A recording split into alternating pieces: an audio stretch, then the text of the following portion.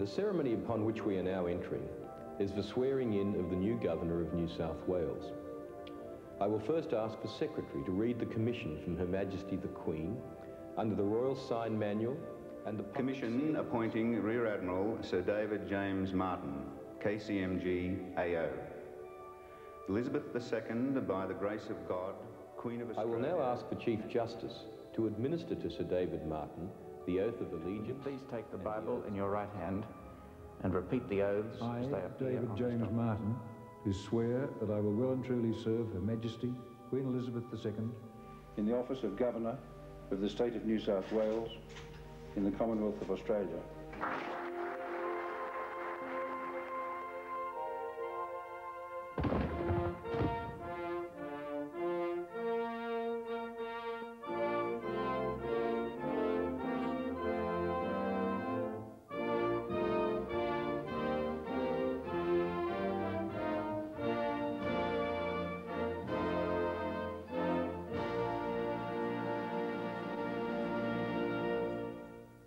And so the 34th Governor of New South Wales takes up residence at Government House, Sydney.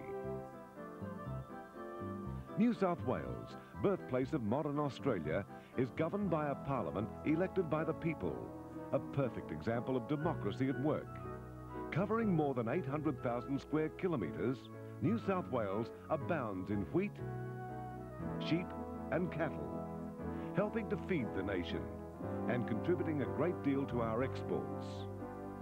From Mount Kosciuszko, the highest peak in Australia with its superb playground for winter sports, to the world-famous beaches stretching 1,900 kilometres along its coastline, New South Wales has much to attract people from overseas, tourism being one of the state's major industries. Sydney, the state's capital and Australia's commercial centre, is acknowledged as the gateway to Australia. The Harbour Bridge and the Opera House being landmarks recognised around the world. And here, in a tranquil bush setting that contrasts with the vibrant city, surrounded by one of the most beautiful harbours in the world, is Government House, the future home of the new Governor of New South Wales.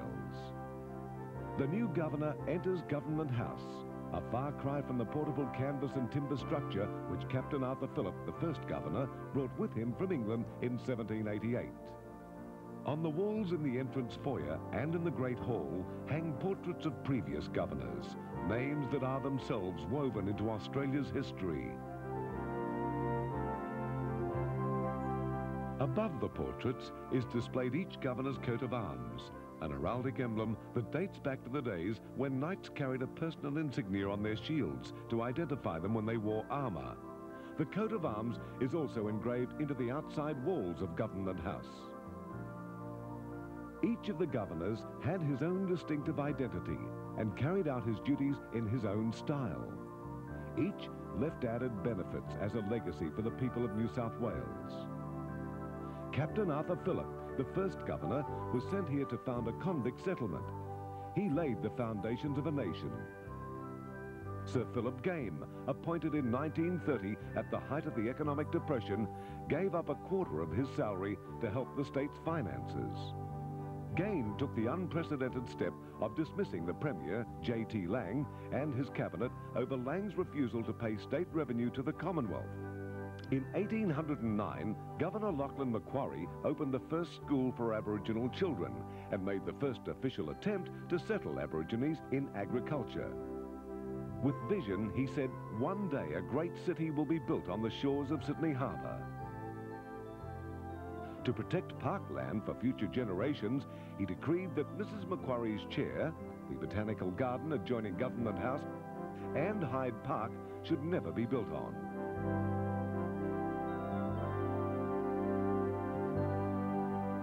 Surrounded by examples set by previous governors, Sir David and Lady Martin must now prepare themselves to make their own contribution to the history of New South Wales.